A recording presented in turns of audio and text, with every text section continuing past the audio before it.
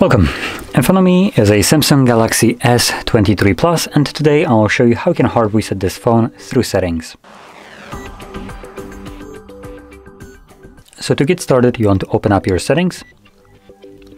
From here, scroll all the way down to General Management. Scroll down again, and you'll find Reset.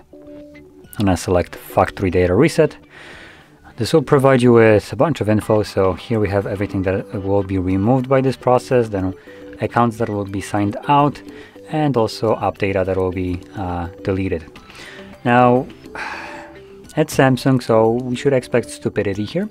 So number one, it signs out of accounts, but you need to actually sign out of them yourself. It will just tell you to sign in with the Samsung account. Obviously, it's going to prioritize Samsung account over any other one, and that's the only one that it cares about.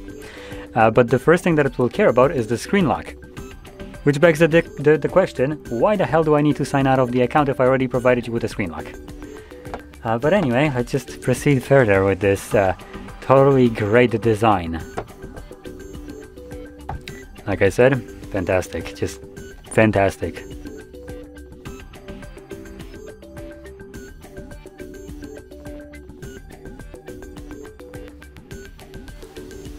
Okay, so let's sign out, and it's gonna jump straight to deleting the data and then rebooting.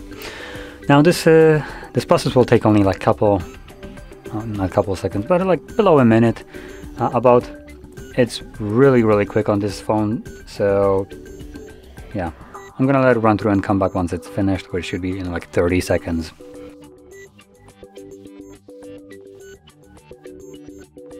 And as you can see, the process is now finished, and you can set up your device however you like.